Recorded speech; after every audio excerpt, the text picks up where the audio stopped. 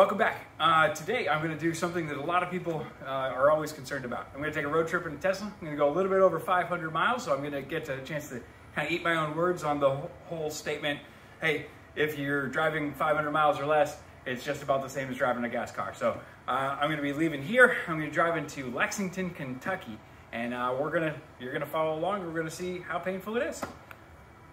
All right, so we're going to look at a couple things while we're doing this. First is, how much longer is this actually going to take than if I was driving a comparable gas car?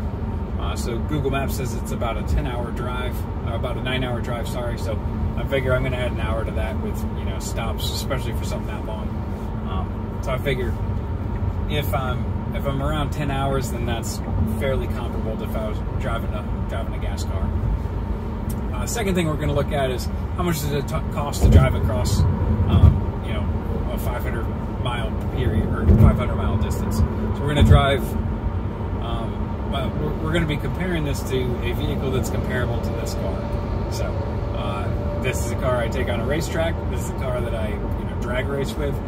It's not a Camry, so it's probably a 500.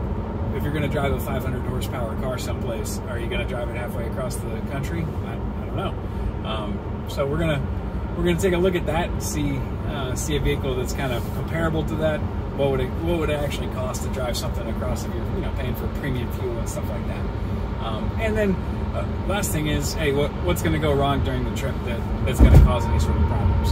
So if I was driving some high horsepower car across the country, there's a pretty good chance that something's going to break, especially if I'm kind of fooling around with it. So we're going to take a look at all that stuff to answer the question. Really, like, hey, is it painful to have an EV as your primary driver, or as your primary vehicle? And I think the answer is no. And I'm making the video, but I promise I will be truthful about it. Now, let's buckle up to drive on a highway for a long time. Really long time. Alright, so this morning I left at 10:55 a.m. with a battery state of charge of 100%. So this is, I charged up to 100%, preconditioned the battery. Those are the things that you're supposed to do if you're a good Tesla nerd. And I'm driving out. So what I would like to say is that this is probably not representative of doing an EV road trip in every type of EV. So Tesla's got its own supercharger network.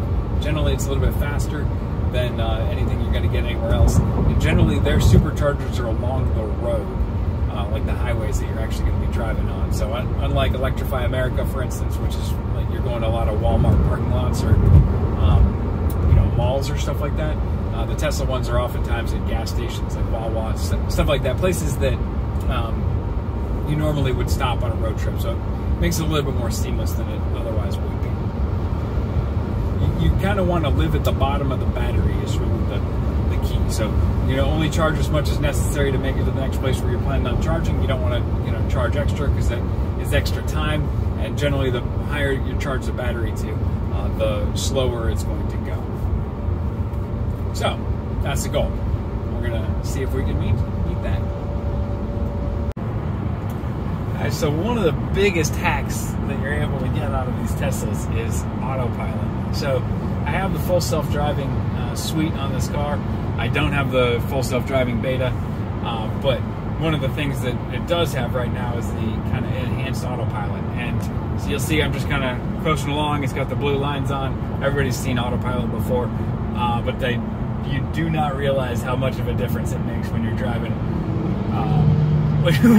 a car in a long distance. It is such a saver in terms of just energy that you're using while you're driving. So all these like stupid little things, keeping it within the lines, the car already does that. So you're looking for major problems that are going to come up on the road. It just really takes a lot of stress off long trips. So that's the biggest deal when we're driving these things a long distance. It's a comfortable car. Everything's relatively quiet in here, and the Autopilot really makes a huge difference in reducing fatigue, especially on long drives.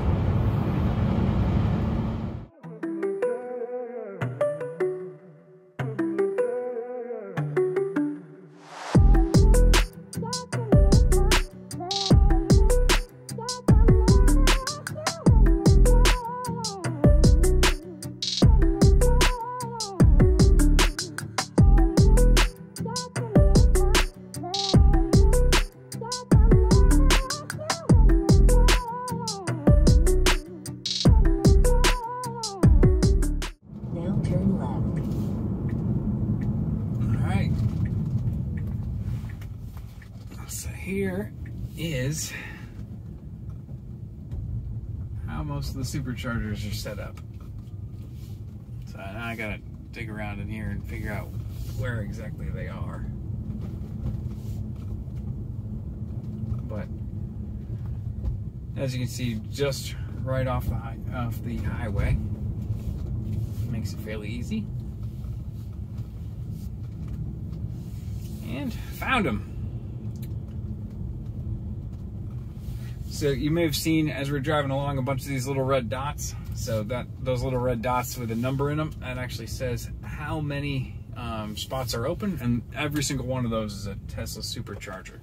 So if you're thinking about it and you're a little bit worried about the range or finding places, that's a real easy way to kind of feel comfortable. If you have changes, you want to go to the bathroom or something like that, it's an easy way to be able to go and find it. So with that, I'm going to plug in and we're going to get to the next part. All right, real quick to recap. So it is 13:53. I left at 10:55, so just under 3 hours. Went 210 miles at 300 watt hours a mile, which is pretty terrible for the first leg. But just about a 3 hour trip, 63 kilowatt hours used. And we are stopping, and this is going to be about a 20-minute stop according to a Better Route Planner. And so for those who are kind of unfamiliar, you see right up in this corner, that is the speed. So right, like I said, I want to show up as low battery as possible. So I'm at 12%, so it's going to get close to max speed for the supercharger. I believe this is a 150. And so you'll see it's going at 139 kilowatts, and that's the equivalent of about 590 miles per hour. All right, so I'm walking back. It's I've been here about 15 minutes or so. Ran over to the bathroom just in time. So I always say my bladder fills up a little bit or long before the battery runs out. So I hit the bathroom, grabbed some food, and I'm walking back to the car right now. So I'm probably gonna end up staying here a little bit longer than it needs to charge, just because I want to be able to eat. But success so far, huh?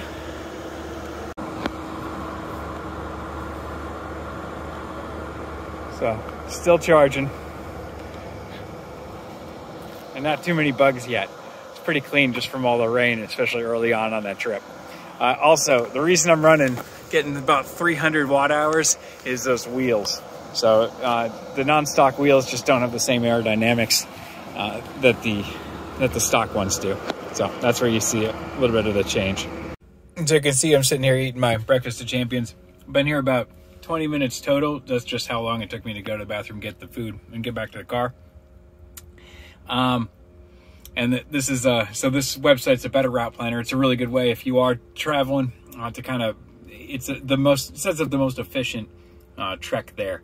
So as you can see, I'm charging right now. It knows it pulls the data from the car already. That website does, and so it's got 2 more stops. So it's looking like from here I'll travel another 2 hours, charge for another 13 minutes, travel another 2 hours, charge for 15 minutes, and then I'll travel another hour and a half and I'll reach my destination. So that is the plan for the rest of the day. But I'm going to charge a little bit longer than I needed to here, just because I did not have enough time to eat. All right, update. I'm enough of a fat kid that I sat here long enough that it now says I only need 1 stop to make it. So 1 more stop on the way there. And my gut is now full, my bladder is empty, and the battery is relatively full. So that's what we're looking for. All right, so heading out again, 1428 at 81%.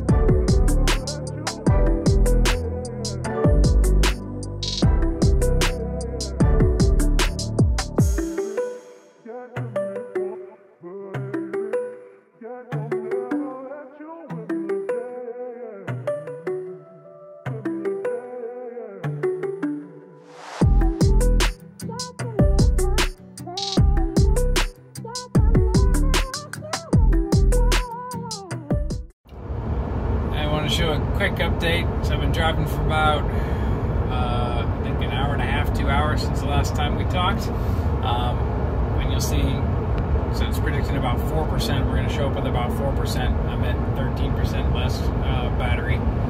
So, like I said, it predicted it, I think 6% a couple hours ago. I've been driving for, 2 hours, and it's pretty much spot on. So that the only difference in the percentage is really accounted for by me stepping on the throttle a couple of times when I didn't need to. Anyway, so that's what I'm talking about, is you just got to have a little bit of faith in the system, in the tech, and just understand that just because it's low doesn't mean you're gonna be stranded someplace.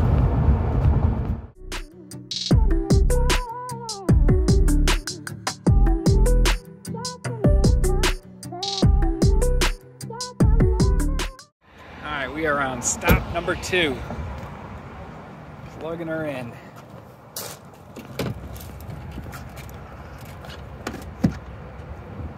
Done. All right, so you can see that last leg, about 184 miles, 56 kilowatt hours. So I was driving again about 2.5 hours to get to this spot. And so I'm about halfway through charging for this next one. Actually, almost completely charged already.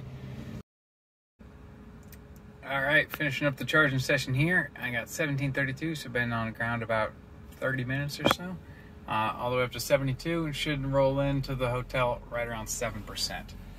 So let's get started.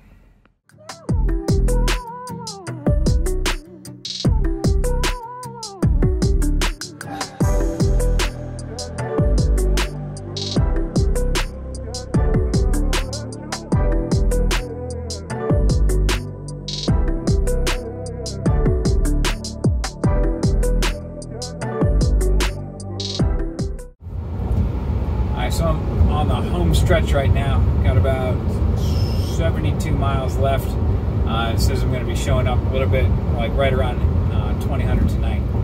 So that means, so at the beginning we said, Google said about 9 hours or so to get, go the 520 miles. That means I'm going to be coming in right at the 9-hour mark. So that's with me eating a full meal at one of the stops and then stopping to get coffee a second time. So, like I said, 2 charging stops along the way, about 523 miles, and I'm going to go through and I'll show you the Google thing. I'm going to do the actual cost, how much it actually costs to drive this distance. But basically, as you can see, it's a day trip. Not really any sort of issue, and no longer than it would take, driving any other type of vehicle for this route. And that's with traffic and stuff like that. So, like when people get worried about, like, what's the range, or about how long you got to charge it, and it's like, it's not really that big a freaking deal. It's like, it's the end point. The reason why you don't see a whole lot of Tesla road trip videos is because it's really boring. It's like driving really any other car, except it's really easy because it's got the autopilot. I got the no hands, Mom. Anyway, I'll close up with some of the actual hard data on it, but I did want to give a quick update while there's still some light out. Just let you know, I'm alive. It's easy. This makes it. This car's making so easy, man. But I will catch up with you in just a little bit when we close this out. Pulling into the Holiday Inn Express right now. I got 1948, so just shy of 9 hours. I got my 4% battery, so supposed to be destination chargers here. I'm going to track those down real quick. All right, so right there, Tesla vehicle parking. So I'm going to plug in now. But we made it.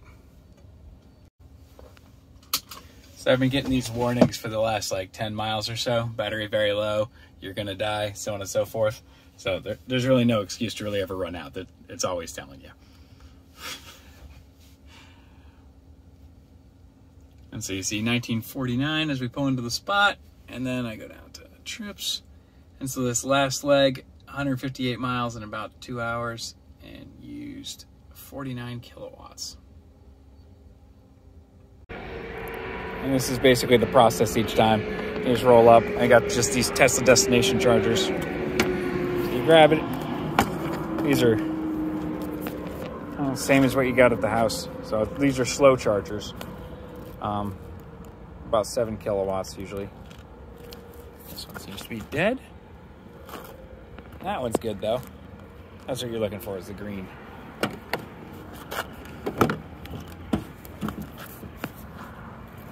So, plugged in. It's talking. Now it's charging.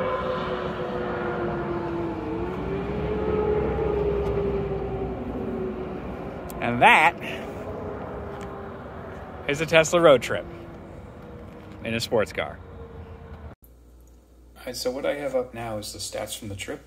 So you can see across the top, I already kind of covered this. Drove about 550 miles. Google Maps estimated that whole trip was going to take around about 9 hours, and that was what the actual time was. So the cost of driving an EV for 550 miles was 0 in terms of actual time. The costs for the Model 3 Performance are actually the worst case scenario. So this is if everything was actual supercharger costs. I think my actual cost for the trip was about $44. Hope this answers some questions. And like I said before, like, subscribe, tell me what you want to see.